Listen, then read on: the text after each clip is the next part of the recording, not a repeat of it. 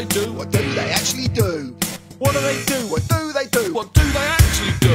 The coronation seems a good occasion to discuss why one family live in palaces, all subsidised by us, while folks rely on food banks, and we're supposed to rejoice as a crown is chauffeured round in a custom-made Rolls Royce. It's time for this to stop. Let's give the royals the chop. Scrap the monarchy, scrap the monarchy.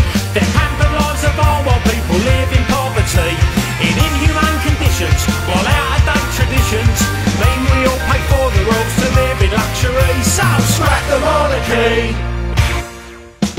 King Charles's fingers are so fat, swollen, sore and red from swans that he gets fed and things he does in bed. He propagates the narrative, he's a climate protester, but his best friend was Jimmy Savile, Britain's foremost child molester, and his brother Prince Andrew, he's a nonce case too. Scrap the monarchy, scrap the monarchy.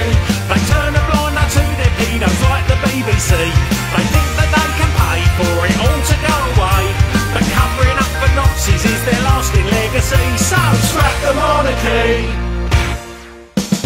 what do they do? What do they do? What do they actually do? What do they do? What do they do? They sponge off me and you! But what about Prince William? You're being so unfair. He's never had a mistress or embarked on an affair. Maybe we've pegged him wrong, he really seems to care. And there's proof when he does his good deeds, there's always cameras there. Samaritans, big issue. The list is comprehensive.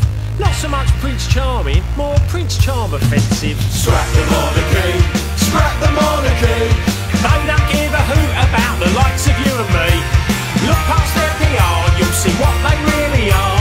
A sinister, callous, entitled ideology. So Scrap the monarchy, scrap the monarchy. they stand for racist values and inequality. It's time to have a vote, then stick them all in a small boat and let them take their chances in some far-flung colony. Scrap the monarchy.